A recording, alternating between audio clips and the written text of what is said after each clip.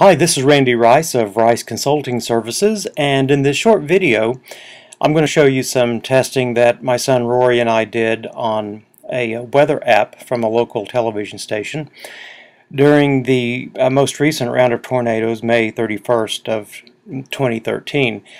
Now, as the slide says there, we don't want to sound overly dramatic, but please don't do this at home.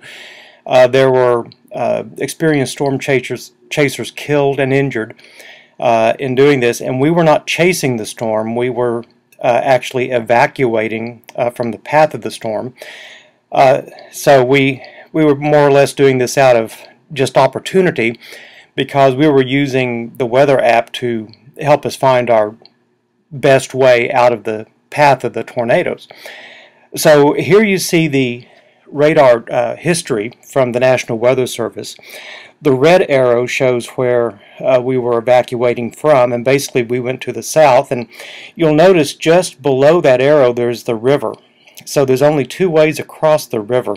One is, well, actually both are interstate highway bridges, and they were both completely congested while we were trying to get there. So the main thing, like I said, we were just trying to determine if this application gave us enough ability to navigate and to see kind of what was going on with the weather. Dad, your pill? Here's Rory testing the tornado app. You can't really zoom in, so it's not really that good. There's no circulation. It just shows you where the area is. Just to kind of give you an idea of what we're looking at. Santa Fe, Western, South 23rd, South 36th, South 44th. St. Mary's, U.S. Grant. St. Mary's, U.S. Grant, all the way down. It's heading possibly for Crossroads Mall. Do we have Chase Thomason, by the way? We'll try to endeavor to get Chase Thomason here. He's in South Oklahoma City. And yeah, unfortunately, you really can't see radar. I know, you can just see the counties that it's in. Yeah. Doesn't really help us in a situation like this. They need an animated app. 22,000 people. That's over the whole state, though. Yeah. So we got the satellite, or that satellite radar. In fact, on the highway, one of the highways there, 81, where a lot of the storm chasers were, there were flipped cars.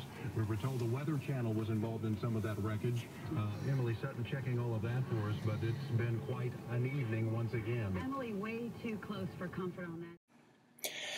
So once again, as we were testing this, it was not really a planned test. It was more of an opportunity that we had because we were evacuating anyway. We were really in a real-world situation where we were trying to see the capabilities of the application, and we found that because the radar wasn't fully animated, it would refresh, but you would have to have like a 60-second refresh for this to really be meaningful. Plus there's the level of detail. You really need almost down to the street level detail. And there's one other issue that we hadn't thought about, but actually was a big one, that you're relying on 3G coverage to get any kind of decent performance on this, and during a tornado you have cell towers that go down, everyone gets on their phone, the 3G performance just becomes terrible. So if you were at home wanting to know when where the warnings were and what the radar was looking like, and you weren't trying to evacuate, this would probably be a fairly decent application that we tested. Now, I'm not mentioning it by name because that's not what we set out to do. I'm just showing you an example of kind of the real world test here. Once again, don't do this in real life. There were people killed. Professional university level storm chasers unfortunately died in this tornado.